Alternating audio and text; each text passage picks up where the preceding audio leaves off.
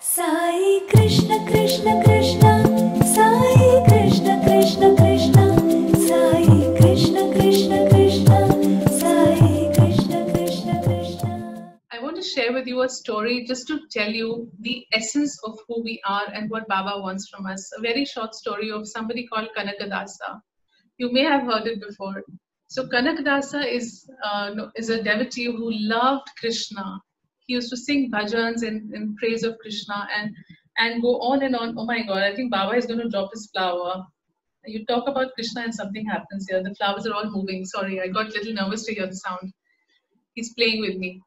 So he was in love with Krishna, like I'm in love with Krishna too. So that is why Krishna's name does this to us. So Kanakadasa was, he came to Udupi, the temple in Udupi, and he wanted to see Krishna, but he was of a low caste. So he was not allowed to get inside the temple. So what they did is he had a little hut on the road in front of the mandir. He used to sit there all day and sing for Krishna, but he was not able to see him. And he used to night and day have this really, that urge, that madness to be able to see his Krishna. But being of a low caste, it was not even a possibility. But you know, when we love him, he listens. He absolutely listens. There is no possibility there. See, he listens. I told you the flower has dropped. I'm seeing it on the camera. Sorry, I can see myself pinned up there.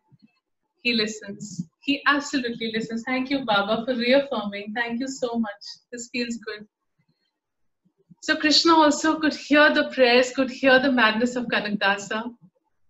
So what Krishna did was, he created an earthquake there in Udupi. There came an earthquake, and in the wall of the mandir, it developed a nice big crack.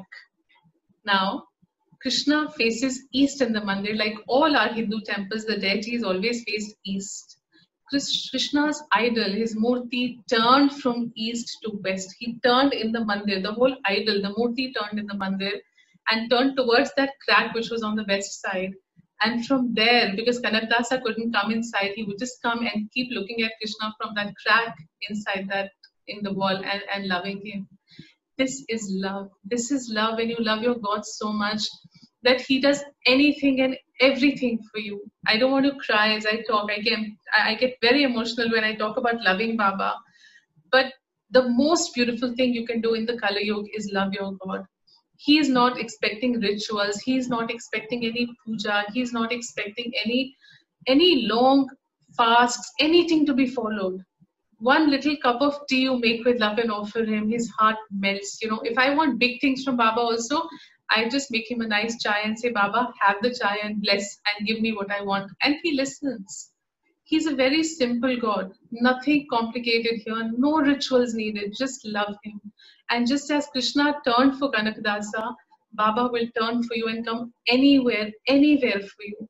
Don't reload. Don't be sad, because know that he is inside you as your strength.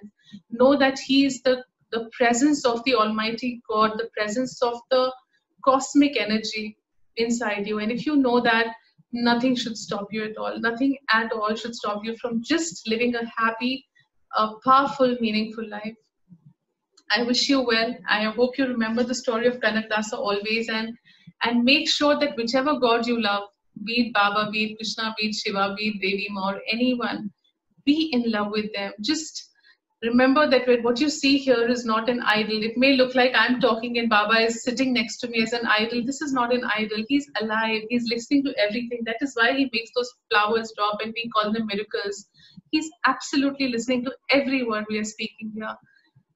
When we have a God who listens, we must speak, we must talk, we must live our lives feeling he's always with us, holding our hand as our best friend, companion through this life's journey. Just remember and hold on to him. That is all will make life beautiful. That is all. That will start healing your life any which way. Sai Krishna Krishna